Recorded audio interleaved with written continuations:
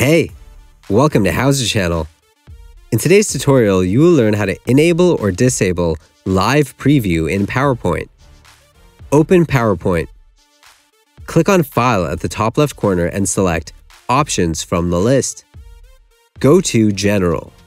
If you want to disable the option, uncheck Enable Live Preview. Click OK.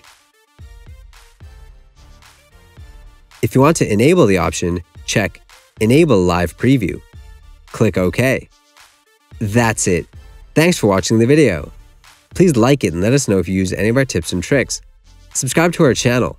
We upload new tutorials every day. See ya!